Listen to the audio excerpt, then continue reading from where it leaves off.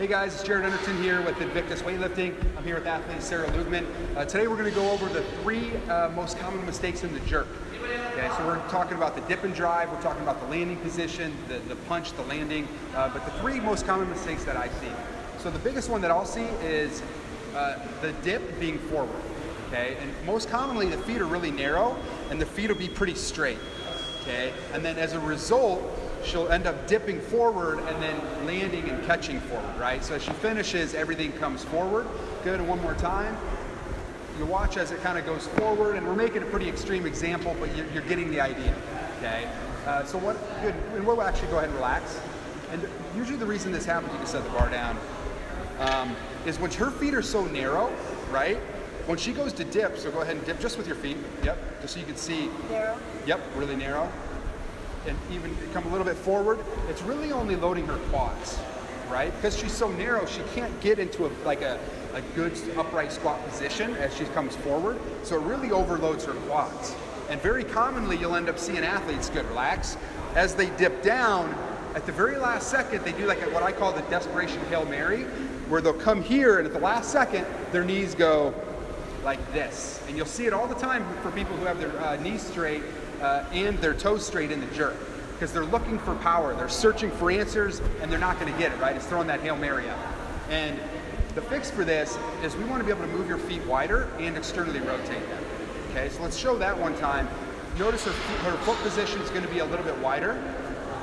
And now when she dips, and we'll pause in the bottom of the dip, her knees are straight out over her toes. So now when she lowers it, she's able to get the loading on her hamstrings, glutes, and quads, rather than just her quads going forward.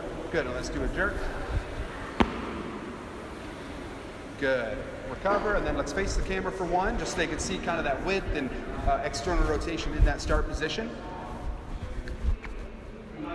And go ahead, yep, and jerk, good. And you can see that big difference, good, go ahead and relax for me.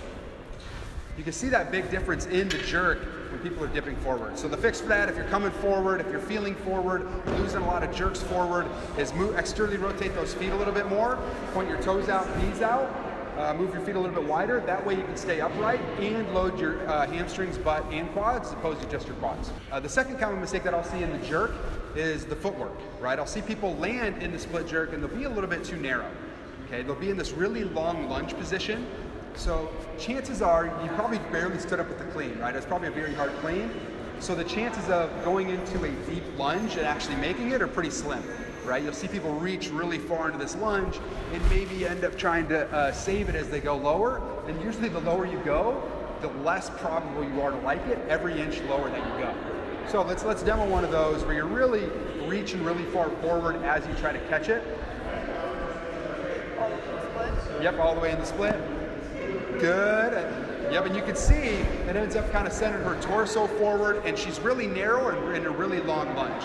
Good, go ahead and recover, and then let's face the camera for one as well, so they can kind of see how long.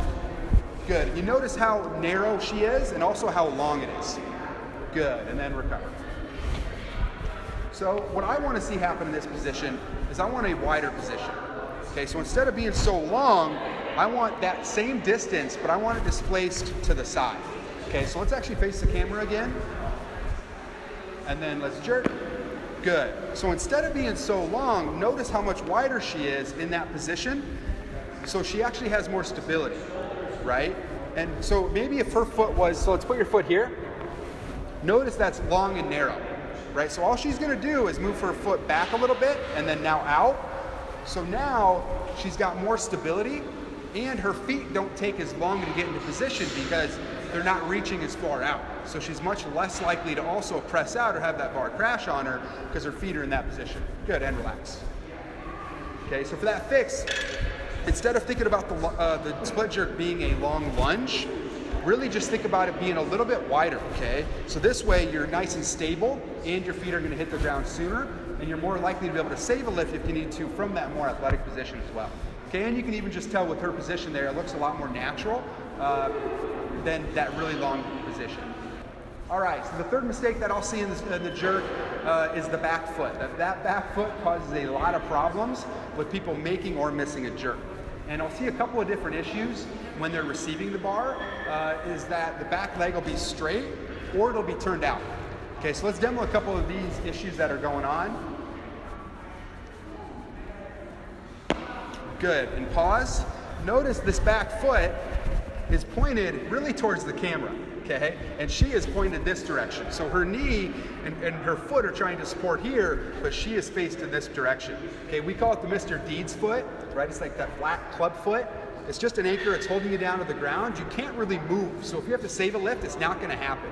Okay, so what we want is this back heel up off the ground and pointed straight ahead. This way she's athletic and can move, but because she's so wide, she can also be stable. Okay, and then the next issue that we'll see, will hold you in that position, is that really straight back leg. Okay, so let's bring it straight, and that usually causes two problems to happen. Okay, number one, if you're a little bit immobile, it'll cause you to lean forward pretty far. Okay, you'll see people, that back leg causing them to go forward, okay? And then the second issue that you'll see with a straight back leg is if you're really mobile, they'll end up, they know they gotta be upright, so they'll end up, arching their back to try to stay upright, so their thoracic spine's basically touching their butt, right? They're really overarched with that belly button forward. So the fix for this is to to really focus on bending that back knee to make it feel more athletic, and also focusing on that foot position, because if that foot is here, it's very unlikely you're gonna bend that knee. So a lot of times those two, good, go ahead and relax. And a lot of times those two go hand in hand, those two mistakes, where if that leg is pointed sideways, you are gonna keep it straight. Okay, it's very rare you're gonna bend it, so focus on having that pointed in the right direction, and that'll also help you bend that back knee so you can be in a more stable athletic position as well. And something else we'll do with that is we'll do a lot of accessories from that position, building some comfort in that split position. Okay, so from that ideal split position, we'll do strict presses, we'll do push presses, we'll even do jerks from that split position to build comfort there, because otherwise we never spend time in that position, right? Especially because what we prefer, is to teach a little bit different than a long lunge catch. It's a really foreign position, so we got to build comfort there.